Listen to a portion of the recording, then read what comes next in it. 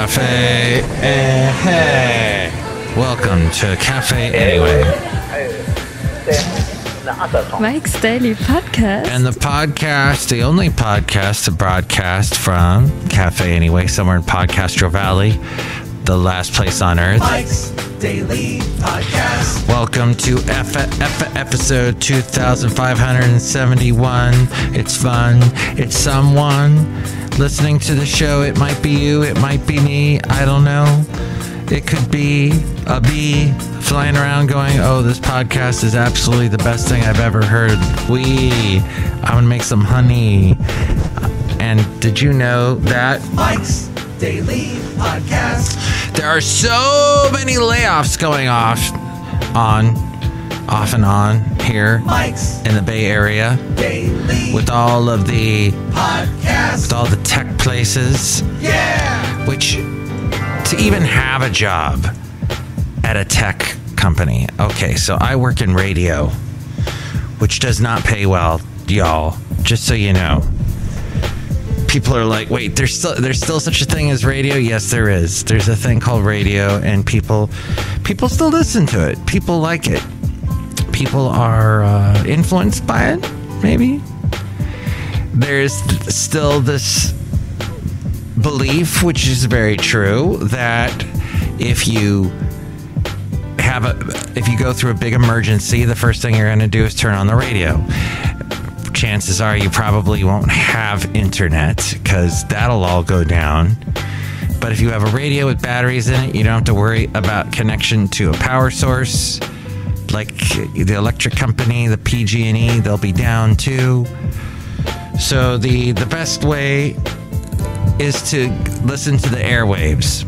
And the airwaves, and this goes back to way back before you and I were born, the airwaves, it was designed in the very beginning that they would be the public airwaves. They belong to you and me. So that means radio stations have to tell us what's going on and keep us informed in case of an emergency. So... And here's today's podcast picture. And that, by the way, is the reason why AM radio will never die. Because AM radio has much better coverage than an FM signal. Did you know that? The podcast picture is of some picture I took recently. I think maybe today or yesterday, I forget. But see it at MikesDailyPodcast.com. Yes, the AM radio, it doesn't need to see with an FM signal. You have to be able to see the transmitter or have, even if you can't see it, because it's so far away. The late great Basil the Boxer. He actually, I took him to a transmitter one time and said, that's a transmitter. And he said, I don't care. Let's go chase rabbits. Because dogs love to chase rabbits and cats love to chase birds and mice. And the thing is, I got sidetracked again. But yes, AM radio signals can bounce around. You can hear them all over the place.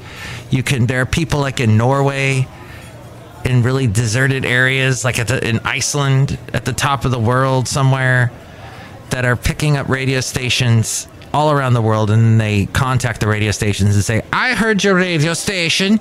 I was listening to it in my little hut, and I had my special antenna, but I was able to hear your radio station. The Swedish, what I was going for. Maybe that was Norwegian. My mom had a good friend who was Norwegian, named George. George the Norwegian. And he sounded a little bit like that. But hey, that is a language that yours truly will never learn. I can do the accent, a cartoonish version of it, sorry, Norwegians. But you have a beautiful country. And I did do I think it's in the 6th grade, or 5th grade. 4th grade, they usually make. 3rd grade, they make you do a report on states. One of the states in the United States of America. And then I think 4th grade, you have to do a report on a country. And yours truly did one on Norway because of George, the Norwegian. I said, hey, George, what can you tell me about Norway? And he told me about all the fjords. And that's spelled with a J, fjords. And the beautiful country that it is. The point is that there are a lot of people being let go in the Bay Area. It is a lot of tech companies saying goodbye. So much so that somebody in the California state legislature wants to pass a law that says that companies have to, if they're going to let more than 50 people go, they got to give them 90 days notice. They can't just fire them on the spot. They got to let them go within 90 days, which I don't know if you've worked that out in your head, but that's all kinds of awkward for that company. Yeah, Mike, we're letting you go, but don't pack your box just yet. You got 90 days to do it, so kind of stretch it out over 90 days.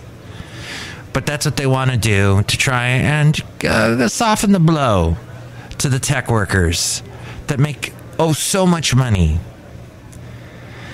In radio, not so much money, even though we're helping the public with important emergency information.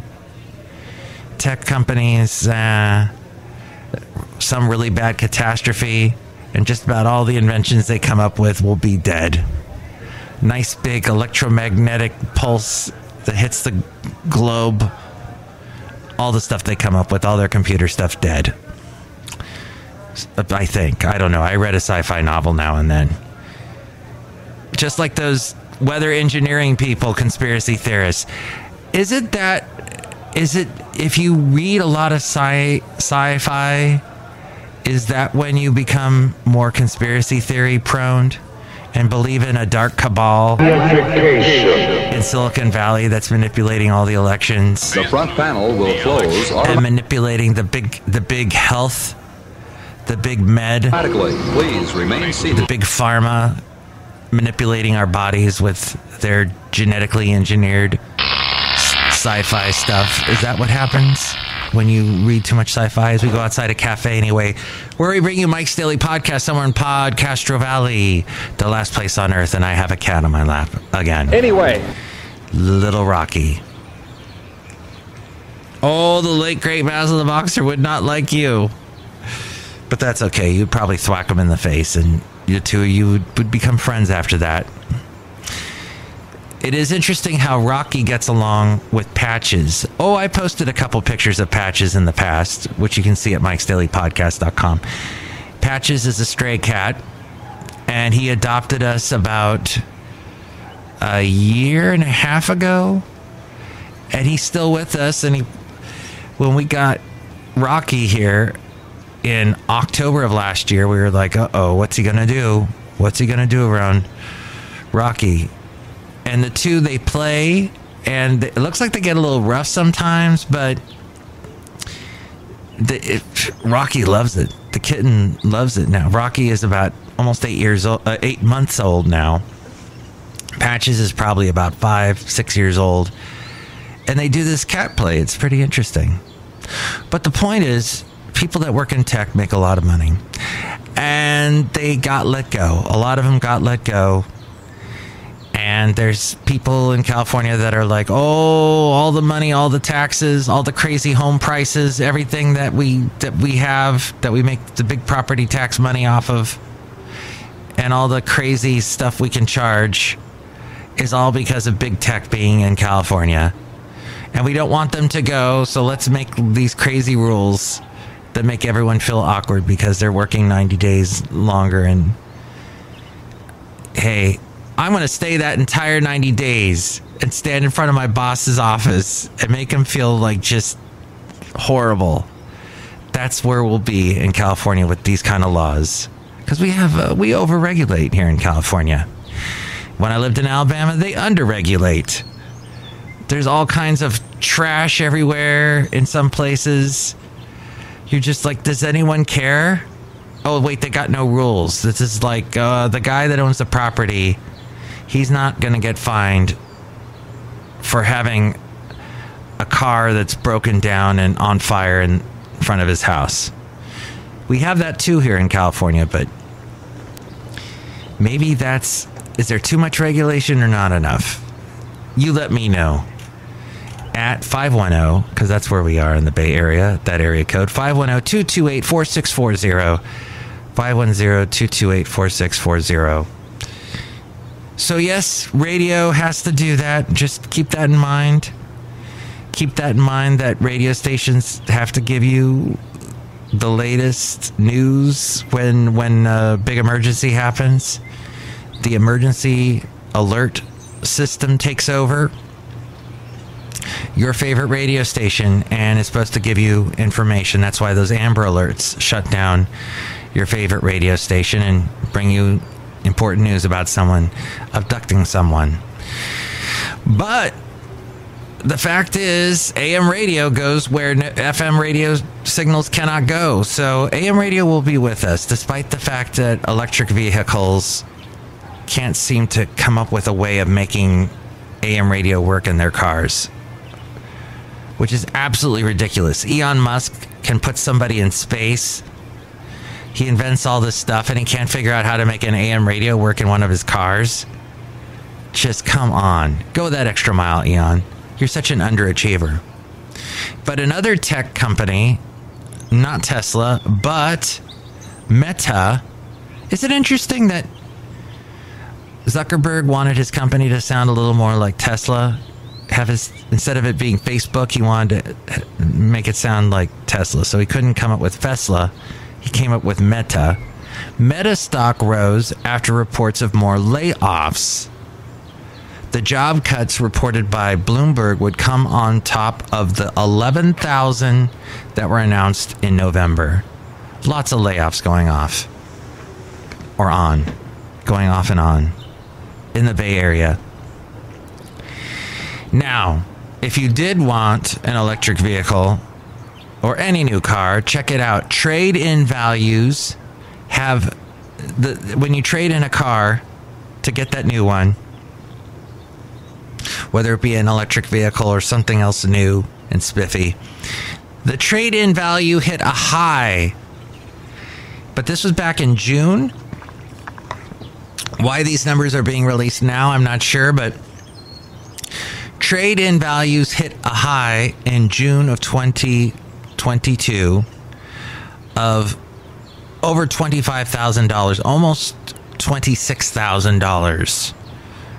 You could get $26,000 for your used car. The average transaction price for a used vehicle peaked at $31,300 in April of 2022.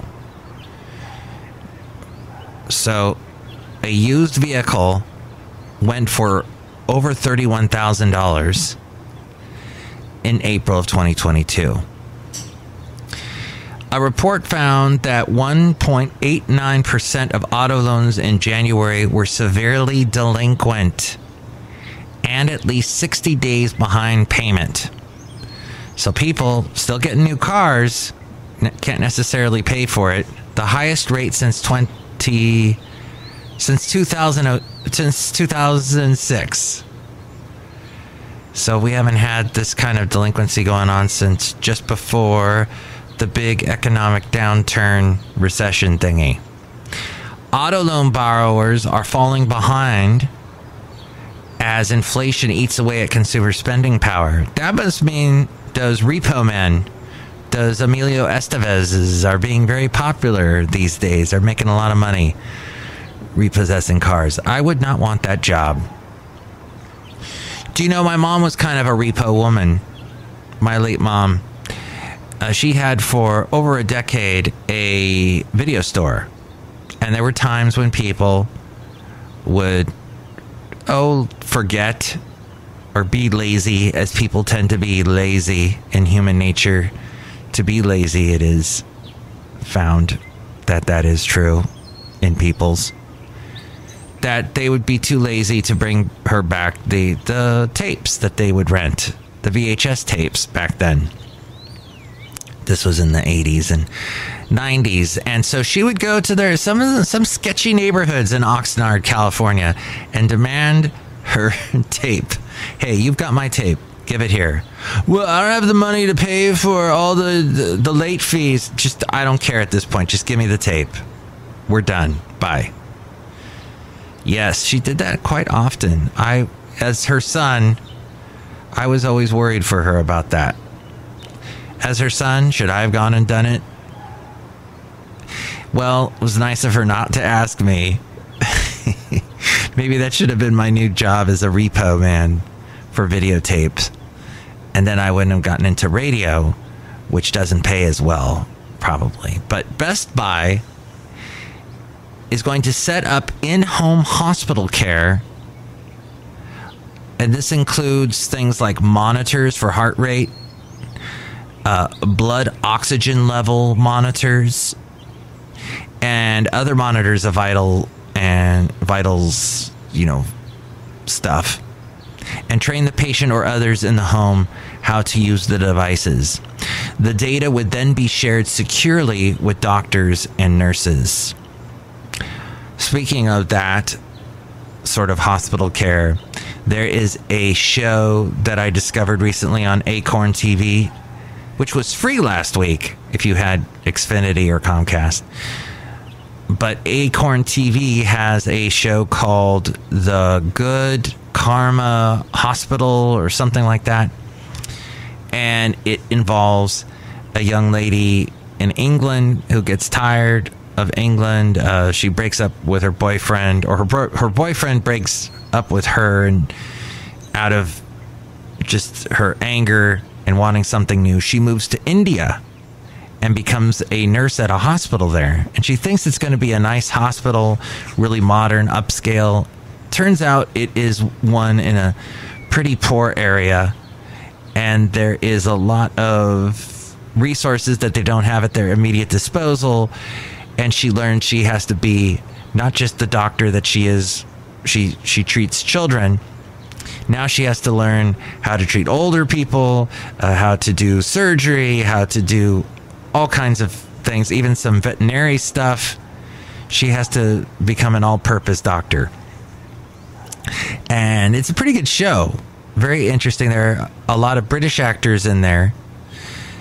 Caucasian, Indian, all types. The gal from the last season of Doctor Who, and Jodie Whittaker was the doctor. The one that she ends up having a relationship. I forgot her name. But she isn't that actress who dates Jodie Whittaker is in the show too. So yeah, we got hooked on it. I think we've seen 4 episodes so far. And finally, as we had a cat on my lap recently, and Rocky took off, and we heard the late great Basil the Boxer earlier in the show. Pets, pet products, pet care. There is a national industry for pets. And you know how much money is involved? $103.6 billion. 40% of the revenue is from food and treats. Just 40%, more, almost half of the revenue comes from food and treats alone. The pet industry grew by 11.6% last year and has grown by at least 11% every single year. The average pet owning household spends about $1,000 per year on their pets, a little over $1,000. In fact, it breaks down into, if you have a small dog, every year you're spending at least $737. A medium-sized dog, about $894. A large dog, you're spending over $1,000. And a cat, a little over $800. The lifetime cost of a dog is around $15,000. But yet, you shouldn't look at it that way. You should look at how you're helping. Hopefully, you're adopting a stray, or not a stray, but you know, a dog that, or a cat that needs to be rescued, that has no, that needs you basically. And then you'll be bringing a bunch of joy to this animal, and that animal will be bringing joy to you, and will show their thanks a myriad of ways over his or her lifetime. Globally, the pet industry is worth $232 billion. Two corporations consume almost half of the pet industry's market share. Do you know what they are? They both start with the word pet. Yes, Petco and PetSmart. I always preferred Petco over PetSmart. PetSmarts tend to be huge, but I don't know, maybe Petco or PetSmart has gotten better. PetSmart usually, in California anyway, has a bunch going on. They have kennels inside, where they'll watch your dog for the day. They've got baths. I think Petcos have baths. Here in the Bay Area, we also have Pet Food Express. Not affiliated, I don't think, with Petco or PetSmart. Rocky just came back because he thought this part of the conversation was interesting. You like this part of the podcast? Okay, he's back on my lap. Yeah, they got baths at these places generally. Maybe some vets. Before you add a four-legged member to the family, make sure you understand the cost of owning a pet by examining your budget and setting aside the right amount for your furry friend. Did you know, I think this is households in the U.S., 67% have a pet. Upfront costs may include the cost of adopting the pet. There might be the cost for vaccinations. Definitely you want to do that. Get your pet vaccinated. And then training, depending on the pet, could be, I say for any dog that you adopt, definitely go through some kind of training with him or her if you have not gone through pet training before. And ongoing costs, of course, food. This little guy, Rocky, needs to eat. Maybe that's why he's on my lap. He's like, feed me, Mike. Outside a cafe anyway, somewhere in Podcaster Valley, the last place on earth. Also grooming. But with cats, you don't really need to do grooming. And then Basil, the late great Basil the boxer, didn't need grooming because he was a short-haired dog. Boxers don't really, their hair grows only a certain amount and then it falls out. But yes, you have a lot of dogs that have hair like humans, so it needs to be clipped, it needs to be cut. And then the medical expenses. Wow. And that did get expensive with Basil. Very expensive, especially towards the end. So, all of that to consider, but you cannot put a price on the amount of joy that a dog or a cat gives you. And then, of course, the amount of joy you're bringing them. I've got a happy purring cat right now on my lap. And he's just staring there, looking at me. What are you doing? He's saying, I have no idea what I'm doing, Rocky, but thanks for the question. Hey, we're outside a cafe anyway, somewhere in Podcaster Valley. Last podcast was called Babbling, which I was babbling a little bit today here as well, but look who's here. Hi, Mike. It's Benita the Rodeo Queen. How's y'all doing? It's a Disgruntled Fiddle Player, tell you what. What?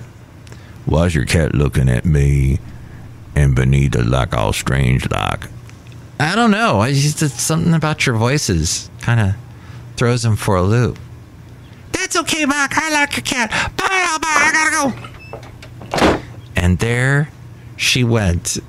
She left and went back inside cafe anyway. Fascinating. Look who else is here.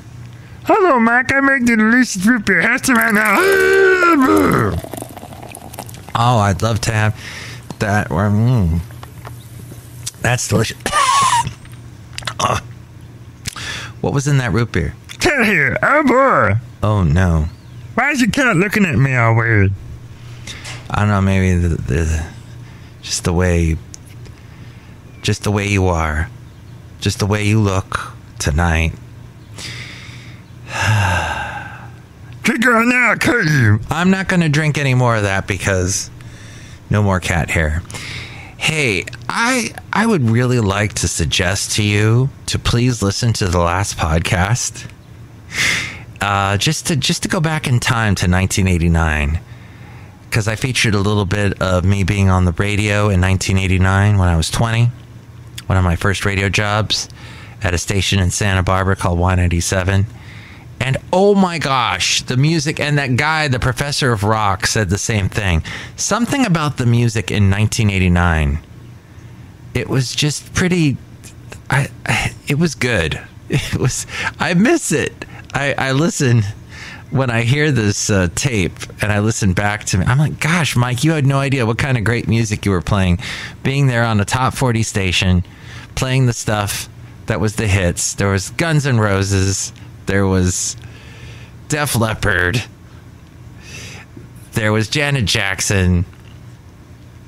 Who else? Oh, I was playing Squeeze. To those of you who might know that British band. I got to meet the lead singer, or was it Glenn Tilbrook or Chris Difford? I met one of the guys from Squeeze. I used to live in downtown Ventura, and I would drive past the Majestic Ventura Theater every night on my way home, and I worked at the country station in the 90s and into the O's. And on my way home, as I got home probably about 1 o'clock in the morning, I'd be passing by the Majestic Ventura Theater just as they were ending a concert. And whoever was performing, sometimes they would be out back signing autographs. And sure enough, there was one of the guys from Squeeze. So I parked the car, ran over, because I'm like, that's that guy. And I walked over and he's signing autographs. And I go, I loved your live album, Round and About. And he's like, oh, thank you. That's all I could come up with. But there's a bunch of people there, and I just had to do my Chris Farley thing. You know that song you did, that album called Round and About? That was so cool. And I did that. And I did this podcast for you, and I hope you enjoyed it. But you can tell me either way at 510-228-4640. It's been an amazing couple of months here in the year 2023, with all these layoffs going on with the tech world. And don't forget too that we're getting out of COVID. COVID hasn't gone away.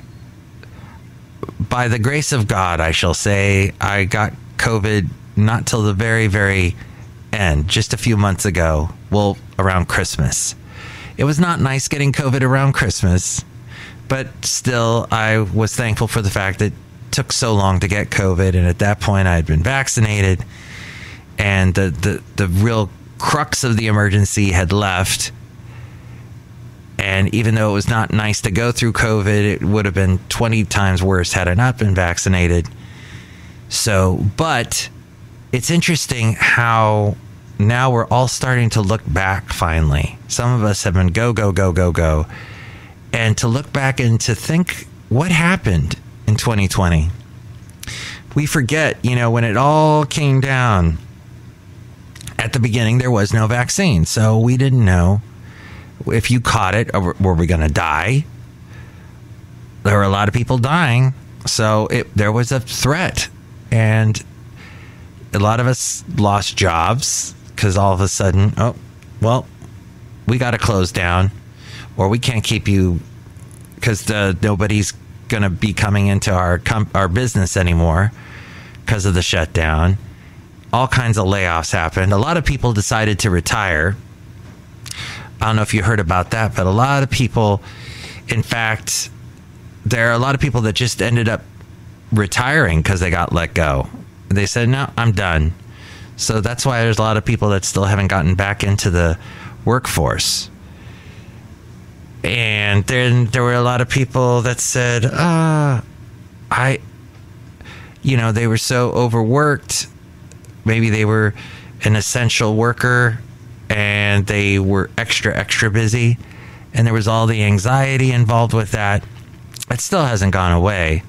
And then don't forget the kids getting taught through Zoom, which is not a natural state for most kids to sit in front of a computer and try and interact with people through that. It's hard enough for a grown person to do, let alone a small child.